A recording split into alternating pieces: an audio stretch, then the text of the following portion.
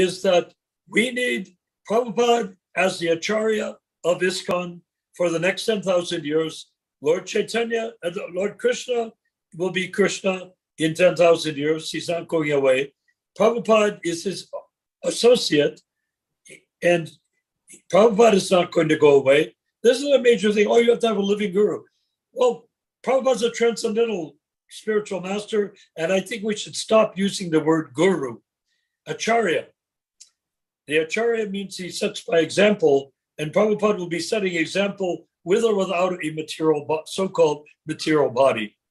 So this will go on for 10,000 years. There will not be the breakdown caused by what's it called? Oh my God! Excellent. Yeah.